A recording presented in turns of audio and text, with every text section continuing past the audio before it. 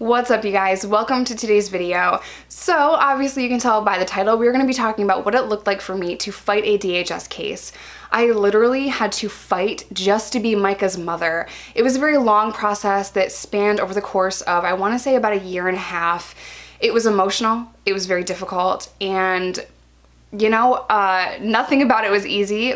I do want to say that this is my own personal experience with DHS, and I have heard so many horror stories. I've heard so many other sides of it. Really it just comes down to what that judge says. The judge is like God in this, right? So the judge can say yes or no. The judge can stipulate you to different things. Every case is different. Every judge is different. Every person is different. Every family is different. Every situation is different. So this is just my personal testimony and my personal journey with DHS, and this was a very eye-opening, very emotional journey for me, and I just wanted to share that with you guys today. So before we get started, smash the subscribe button. We're almost to 90K. I can't wait to celebrate 100K. We have really built an amazing community here that I am so proud of. It's not just me. We're doing this together, so I love you guys. Thank you so much for supporting me on this journey. It means so much to me, and if I start talking about it too much, I will start crying. Y'all know me. So without further ado, let's get into today's video. So if you do not know why my child was placed into foster care, I will leave the I had a baby in prison on the card up here. Let's just start with the first question that I get, because this might be all over the place. I'm gonna try to make it not all over the place, but that's how my brain works. So a lot of people ask me all the time, why didn't your parents step up and come get your kid? In my personal opinion, this was my own mess that I had to take responsibility for and clean up, so to speak. So first and foremost, let me just put it out there, it was not my parents' responsibility to come step up and take my child. This was my own situation that I had to work myself. Throwing that out there. Now, I'm from New York, and I was serving time this time in Arkansas. That's 1,300 miles away. So my family, if they did want to come down and get my child, they would have to spend a lot of time and a lot of money and resources to come down to Arkansas, work it out with DHS, work it out with the judge and the court system to take my daughter out of state. And Arkansas and New York would have to communicate. It would be a very difficult process. They couldn't just come pick up the baby from the hospital. There would have to be a home study and a case study and background checks. It's not an easy process. So again, this is something that I just had to do on my own. So before I got out of prison, we'll start there. Before I got out of prison, I had a DHS worker come to see me in prison, and they said, well, Jessica, you're 7 months pregnant, 8 months pregnant. We need to know your plan. Do you have family here? Where is this child going to go? And I had to just be honest. I don't know. I don't know. So it was kind of determined, before Micah was born, that foster care was going to be our only option. And when other women heard that, they were very quick to tell me all of the horror stories that they had seen. They were very quick to tell me how horrible and how evil and how bad the system is. And now keep in mind, I have never been a parent before. This was my first child. This is my first experience with having a baby. This is my first experience with foster care. I don't know. All I have is secondhand knowledge. I can't get on the phone, call around and ask people. I can't Google things. I mean, I'm in prison. All I have is these women telling me how horrible the system is. So if your child is taken, it's because you have messed up somehow. Is that the end of the world? Absolutely not. You can totally rebound, recover, and get your child back. I know plenty of people this has happened to. But when you're pregnant and emotional and going through that and you're hearing these horror stories, all you do is you worry. And it got to the point where I just had to be like, whoa, whoa, whoa, pump the brakes. Please stop telling me this stuff. Like, I can't hear it. I can't hear these stories.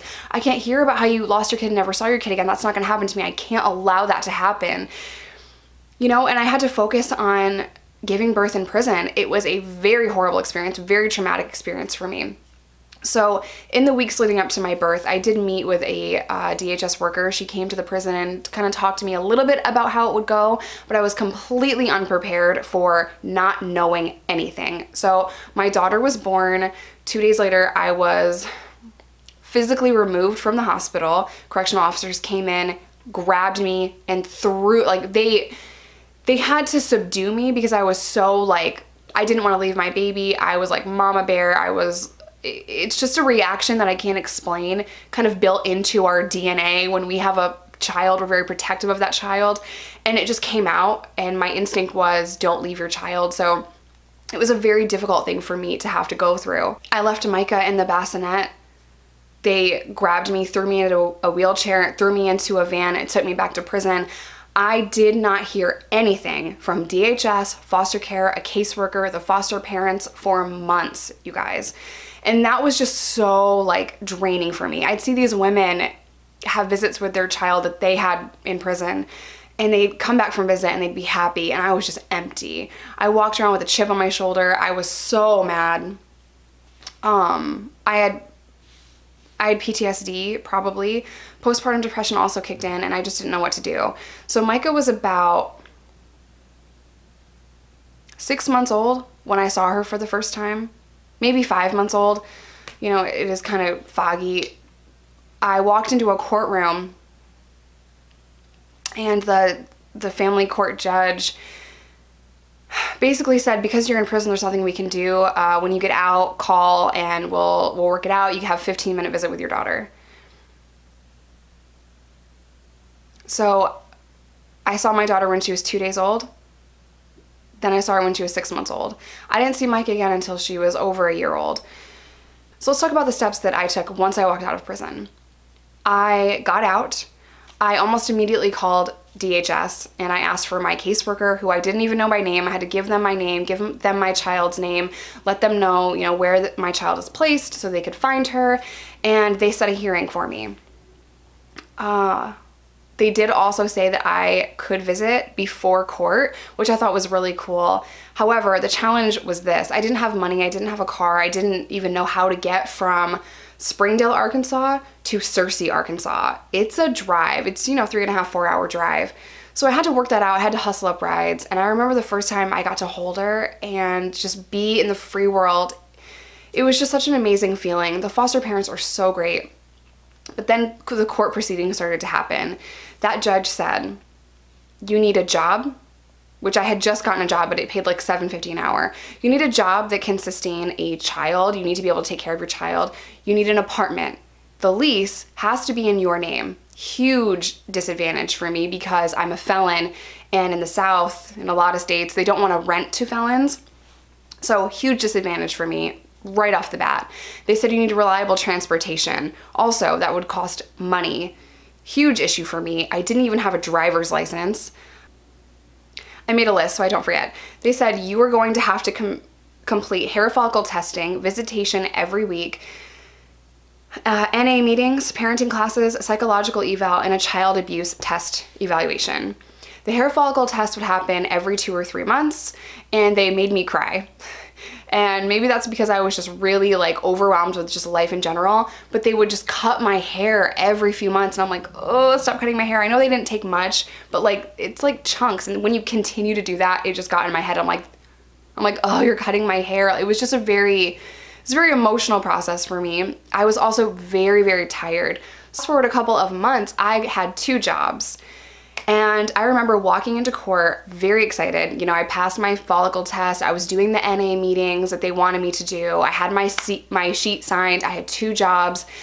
I didn't have a place to live yet, and that was kind of an issue. You know, I was at a halfway house. So I walked into court really excited because I got a second job, and I'm saving a little bit of money, and I'm doing it. Like I crossed another thing off the list, right? The judge says to me, I'm not making enough progress and I need to get to work. By the next time I go to court, our next court hearing, if I didn't have my own house and my own car, we would not go any further. They would talk about petitioning to terminate my rights. I had about a month to get it done. I left that court hearing just scared. I remember just being so scared. Like, how am I gonna get this done? How am I gonna get this done? At that time, I was trying to find an apartment. That's a huge thing I have to cross off of this list. I would go to place after place after place, fill out an application, pay $25 for them to deny me. Over and over and over and over again, I would get denied for an apartment. Now I have to get an apartment, right? You have to have a place to live. You can't live in this halfway house with your child. You have to get a place. I was running out of time. I was running out of money. I was running out of sanity. I mean, I was really just at my breaking point. And I found this duplex from just a sign on the street, you know, that said for rent. And the guy showed me the place, and we're walking around and I'm like, okay, how much is rent? Okay, like I can do that. I'm gonna be real with you, dude. If you don't rent to me today, I'm gonna lose my child to the system. I've been filling out application after application. Everyone is denying me. If you don't rent to me, it's over. I understand that I have felonies on my record. I understand that on paper, I'm a shitty fucking person. But that's over. Not only will I'm not gonna party here, I'll pay the rent. Just give me this chance, man. Please just give me the chance. I can't fill out this application. It's gonna come back I'm a felon. He looked at me and he was like, dang, like, I just laid it all out there. You know what I mean? I was very real, very blunt, very in your face. Like, I just had enough of trying to be nice and trying to get someone to trust me. I was just done. Rent to me right now or I'm losing my kid. And he said, you got security? You got the security deposit? And I'm like, yes, I do. And I had saved up the money to do that. And he said, all right, I'll give you a shot. I was so excited, you guys, that I literally didn't even notice. There was no refrigerator. There was no refrigerator. And I remember like moving the small things that I had in. I had like a mattress on the floor, you know, because I did have people helping me out. I had a mattress on the floor and I had like a few clothes and like a dollar store like dollar store like little drawer thing where I would like keep my phone and like underwear or something. Like I had nothing. I had absolutely nothing. And I walked in the kitchen of this duplex my first night there and I'm like, there's no fucking refrigerator. Like I just assumed that there would be one, right? And I just wasn't even thinking because I'm just like, you have to rent to me because I'm gonna lose my kid. I signed that lease though and I was so grateful. Cross that off my list. Court is in a couple of weeks. Now I have to get a car. That's a huge thing. That's a huge thing that I have to accomplish and I don't have the money to do so. I was very fortunate that someone looked out for me and this person loaned me the money that I needed for the car. And in turn I would make payments and I would pay her back. And you know, I'm very grateful for that help, even though I'm not friends with that person anymore. You know, our friendship kind of dissolved, you know, there was some drama. I'm still very grateful for that help. I will always be grateful for that. That's something that I can't deny. When someone helps you and they don't have to help you and they help you at a time where you don't have anyone, like you will always be grateful for that no matter what happens, you know? So I'm forever grateful to her and I've kind of kept that with me for a long time, you know. Does it suck that we're not friends anymore? Absolutely. It's just part of life sometimes, you know. Not everyone is meant to be in your life forever. It is what it is. So 2 things, boom, I cross it off my list. I go back and I am like elated. I'm actually excited to go to court. Not only have I gotten an apartment and a car, big things I have to cross off my list, but I have not missed a visit.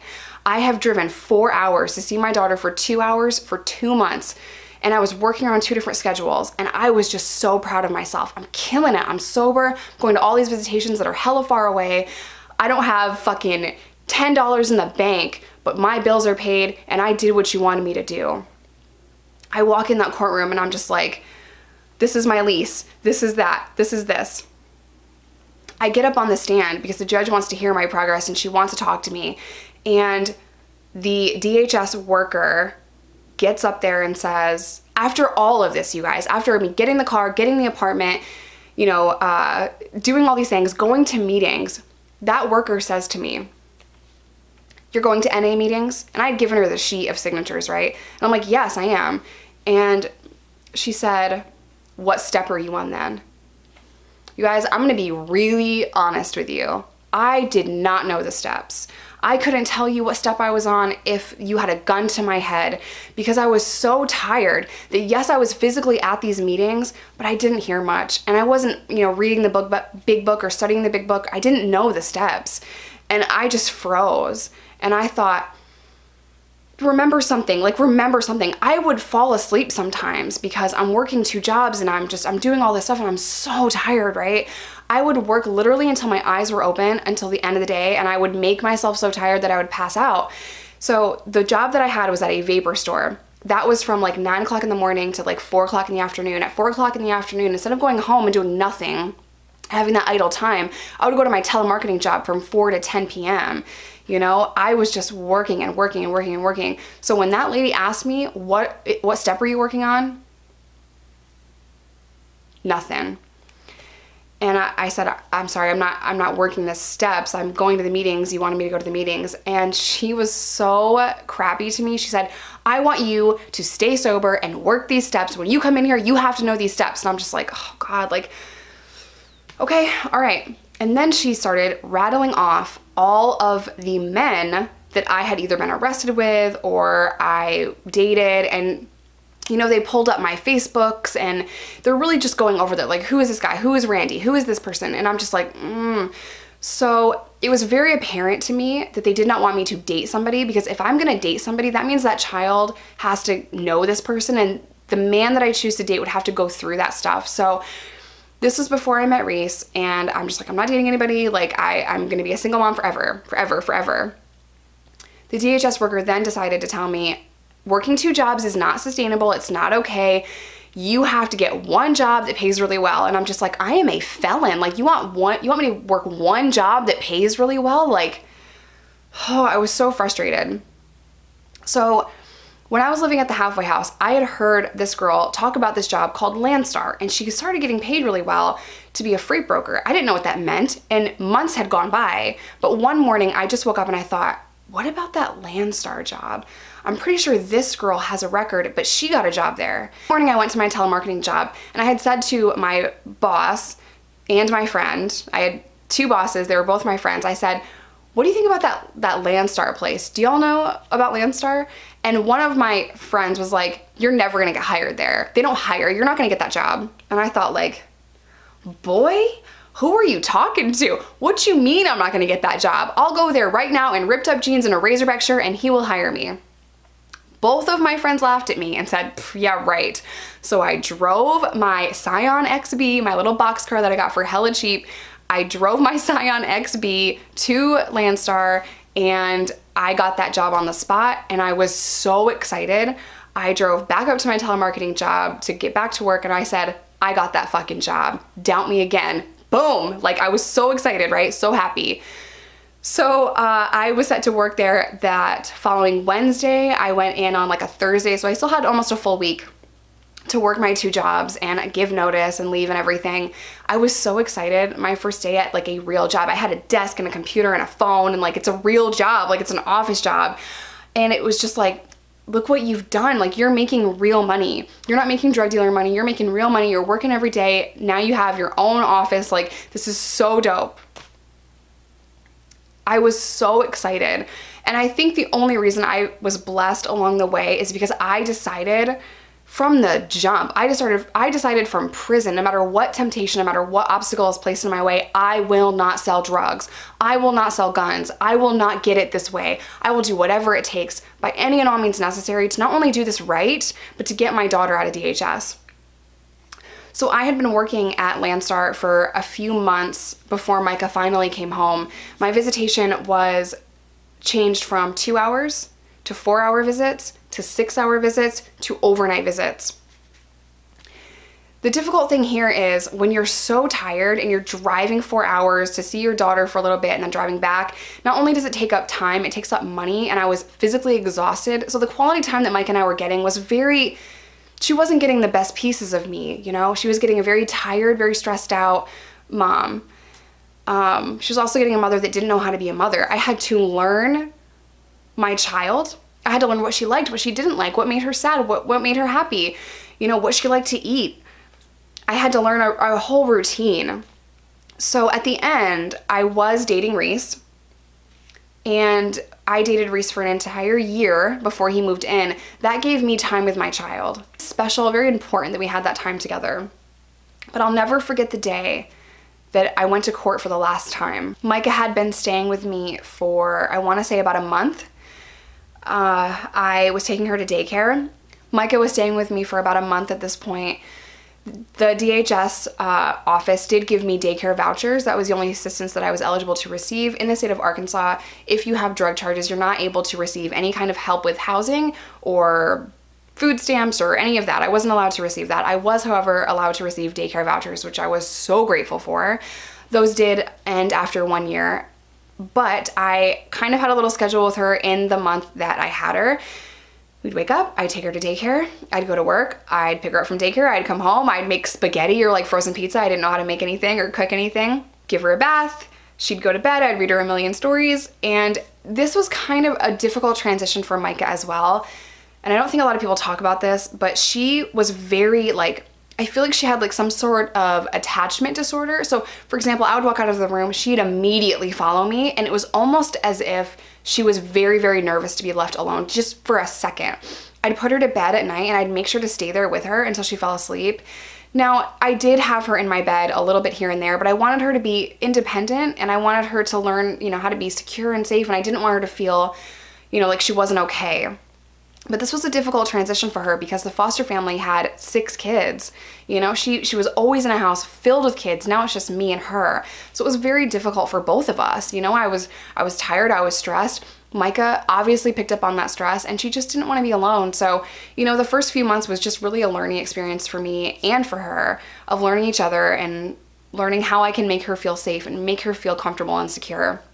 So I went to court after a month of her being home. We drove the 45 minutes to court. I was living in Fayetteville, Arkansas, and court was in Fort Smith, Arkansas. Everything was a drive, everything was a battle, everything was stressful. But I drove there and I just remember telling Micah, like, this is it, baby girl. This is it. After everything we've done, after everything I've done, this is it. And I didn't want to bring it up too much because she was little, you know, she was almost 3. You can't tell an almost 3-year-old like how significant this day is, but I'm like, this is it, baby girl, just you and me. But in my mind, I'm just like, you've worked so hard for this. This is the moment. Like, either they're gonna extend it and make you do more hair follicle testing, or they're going to give you your daughter forever, you know? And that's kind of something that you just have to kind of go with. You know, the judge could always change your mind and tell you to do something else. So we walk in court, I'm holding Micah's hand. We walk upstairs. My heart is pounding a million miles an hour. I don't know what to say. I'm just like, I'm overwhelmed with emotion. I'm very, very nervous. We wait for what feels like an eternity. They call my name and I walk in holding her hand, just smiling, and I put her next to me, and the judge asks me, how's it going? And I said, it's going really well. We have our little routine and she's, you know, she's an amazing little girl and it's going really well. I'm very, very happy. They're going over everything. They made sure I brought my pay stubs from my Landstar job. They had a copy of the lease. They had a copy of my car title. I had to give them all of this stuff. They got my psychological eval back, my child abuse testing back to make sure I wasn't gonna hurt Micah in some way. They made sure they had everything out. They went over everything with me and it just felt like forever. I mean, they're just going over everything with a fine-tooth comb and I'm just like what's gonna happen? What's gonna happen? The judge looked at me and said, I'm very proud of you and I'm very happy to tell you that this is the last court hearing that we will have. You now have full legal custody of Micah and this case is closed. Good luck to you.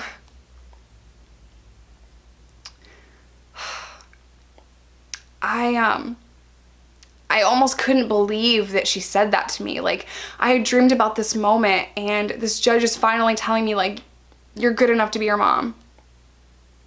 Everything we threw at you, you did and then some. You overcame this obstacle and that obstacle and this, like, no matter what we told you to do, you adjusted, you got it done, and you won. That was the first big thing for me leaving prison to accomplish. It was always there from the day I gave birth to Micah until she was over 2 years old, you know, almost 3. This thing had just been there, right? Just kind of over my head, like, are you gonna do this? Do you have what it takes? Are you gonna get your child out of DHS? After all the horror stories, after all of the tears, after the postpartum depression, after the trauma of labor in prison, after being homeless, not having a job, you know, I just crushed every single obstacle. And in that moment, I realized, I did it. Not only did I do this, I said I was gonna do it and I did it, but really sky is the limit for what I can accomplish. And I was just so excited. Were there trials in me being a mom, me learning how to be a mom? Yes, I still struggle. I am not the perfect mom. I have my bad days too. I'm a human being, But that little girl is going to grow up and know that I fought like hell. I fought like hell just for the chance to be her mother. It's something that no one can ever take away. It's something that I'm so proud of, and it's a story that I will tell Micah. She knows that she has a very special story. She knows that she was with me while I was in jail.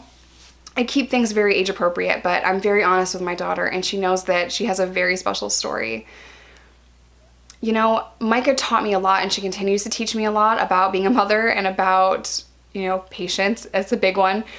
But I'm overwhelmed when I tell this story because it's really a story about redemption. I've heard tons of stories that have gone the other way, where a parent falls short and can't get their child, and that is so heartbreaking and it's so difficult. I really want this story to bring hope to a parent that is struggling with this. We make mistakes, but we are human, and you can absolutely recover and bounce back. I love you guys. Stay safe, stay sober, never lose hope, and I'll see you in my next one.